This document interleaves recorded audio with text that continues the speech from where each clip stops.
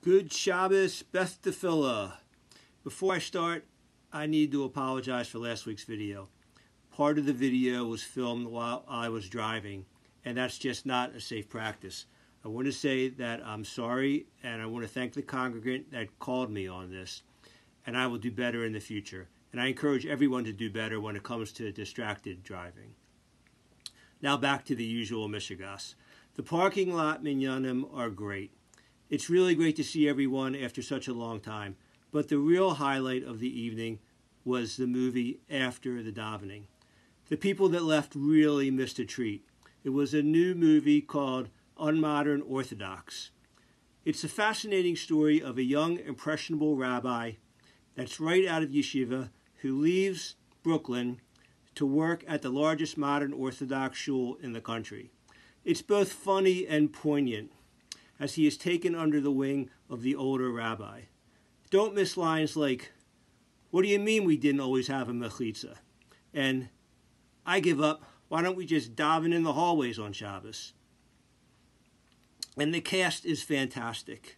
Matt Damon plays the young rabbi. I heard a rumor that George Clooney was going to play the older rabbi, but the director thought that was a stretch, so they settled on Danny DeVito, which seems very realistic. I also have to review the snack bar. It was a little limited, but very well stocked. The special was potato or Luxemkugel, 1 piece $2, 2 pieces $1.50. Do yourself a favor and bring your own snacks like I did. Finally, the big news is that Shabbos services in the sanctuary are returning this week.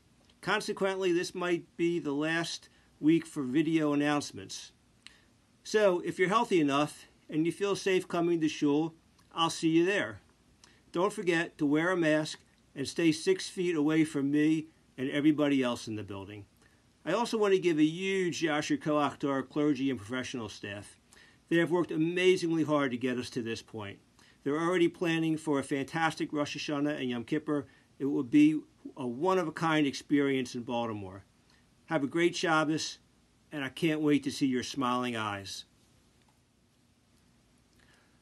Note to Rabbi Wecker: I tried dumping the trash on my wife's side of the bed, and this is what it got me.